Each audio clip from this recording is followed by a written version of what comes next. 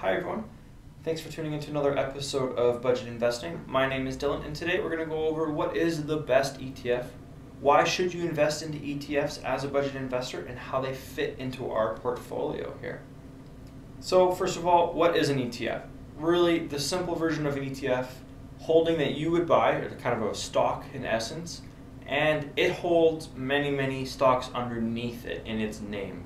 So for a significantly lower price, I get to hold all of these stocks, just a small fraction of them, and that way I get a huge diversification that allows me to eliminate some risk in my portfolio.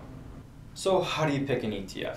Of course, there are hundreds and hundreds of different ETFs you can choose from. They range from the different sectors, or there's different styles through making you a passive income or growing your money over time. Of course, you can do the different areas around the world, but you need to narrow it down. You need to know what your goal is and what you're trying to do with your money.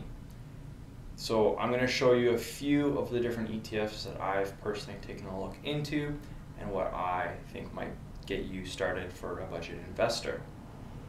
Alright, so let's just go over a few of the different areas for ETFs that I personally take a look into that allow me to grow my money with my budget. So the first one would be an income ETF. These ETFs are designed around paying you a monthly or even a quarterly dividend, and they want to make sure that's stable so that you don't end up selling your ETFs with them. The next one would be a growth ETF. So these are ETFs that their sole purpose is growing your capital. They want you to make more money every single month, every quarter, so that, of course, you buy more. The next would be a dividend growth ETF. Now these ETFs are trying to grow the dividend that they pay you every month. They're not necessarily worrying about it being stable. They just want to make sure that they're giving you more money for the total number of stocks that you own in them. The next would be an index tracking ETF. These are just tracking the S&P 500 or the NASDAQ, something like that. They want to mimic it and they want to make it identical so that if there are any ups or there are any downs, they just follow along with it.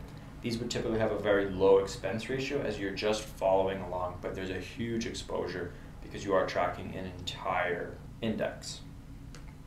And the next one would be a sector. I think sectors have a huge place to play in potentially growing area. You might not be able to do all the research necessary to pinpoint which company is the best one for you to purchase for a space area. Now you get to buy an ETF that is tracking all of the different companies in that sector, and then you get exposure to them. So if one of them goes up majorly, you get that benefit and you don't have to put all of that research into it. You're not risking your money, as again you're getting that huge set diversification by holding so many different stocks within just one single ETF. So the first set of ETFs that I kind of want to point out are the income ETFs. Now, as I mentioned earlier, the whole purpose of these ETFs is to grow your money for you through dividends and distributions, hopefully monthly, if not quarterly. Now, three that I would take a peek at would be FIE, PFF, and EMB. Now, these are just a few of the many different income ETFs that are out there. Now, FIE is a Canadian Financial Monthly Income ETF. To just give you a quick overview of what you may want to take a look at, of course, the growth of the hypothetical $10,000 that you would have put in at inception would have only grown to, looks like, about $22,000. So there's not huge growth in capital gains wise, but if you look at their distributions, it is consistent. It is almost always 4 cents, and they are very consistent with that. So you can go back pretty much as far as you want, and it just keeps going. It's always 4 cents every single month.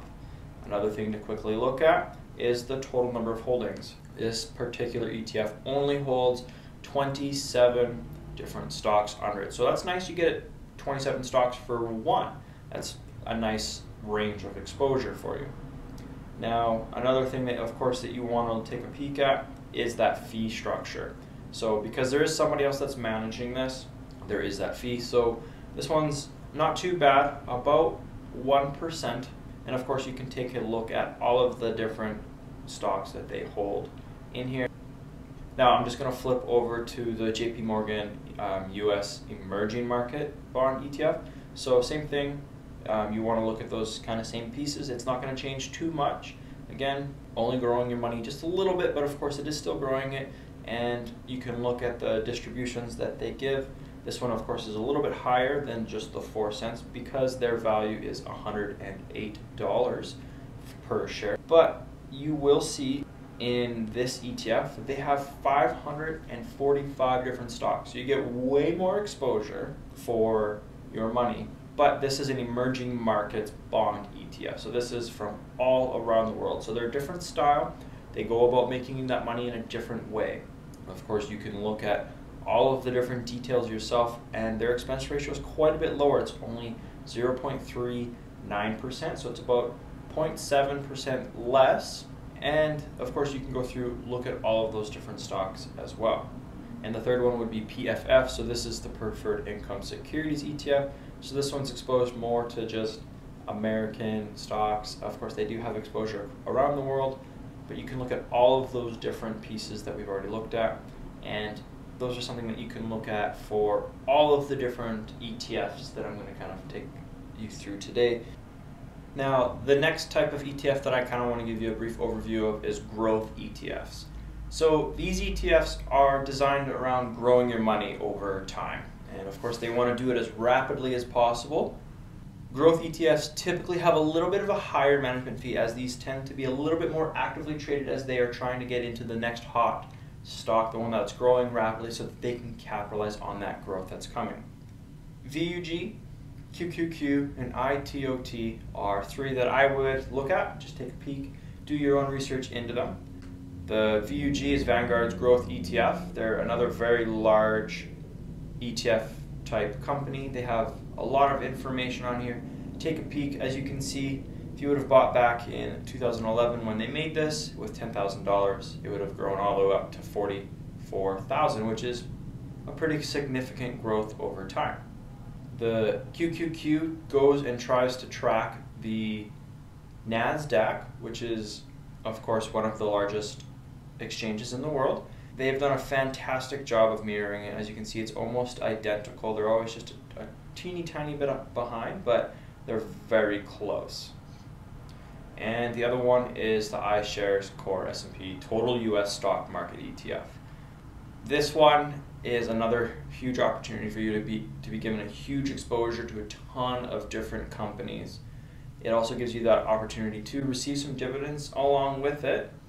Like I mentioned, there are a lot of companies in here. So there's almost 3,700 total different companies.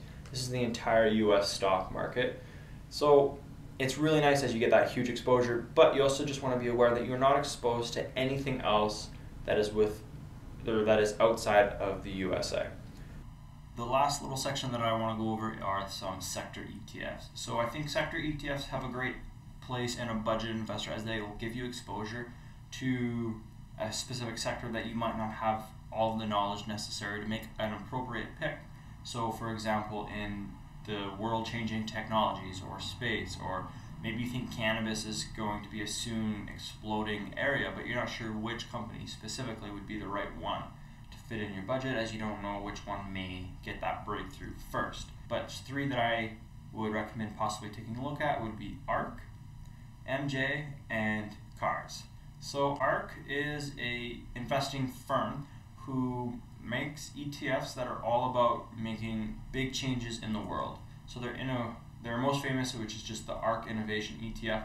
This one is strictly designed around those disruptive information or disruptive changes, things that are making huge changes in the world. And of course they have the robotics, they have next generation internet, genomic, and fintech. And you have to find which one works best for you, but one that they're known for is just ARK, and it generates absolutely insane returns for people that have held it in the past, but past performance is not indicative of future performance.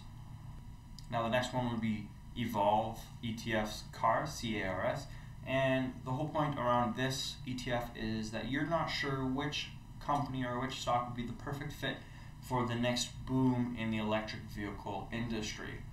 This ETF gives you a huge exposure to all of the different potential companies in the area all around the world, which is really nice. And of course, if you go and look into their actual holdings, of course you have companies like Volkswagen and you have Tesla in here, but you'll see that Tesla's not at the very top. All of these other companies are weighted a little bit more, but all of these companies do certain things. So they might make the battery, or they might make computer chips for it, or something along those lines, but they are heavily involved electric car industry. The third one could be potentially a huge money maker for you in the road, and this is for cannabis stocks, and this is MJ.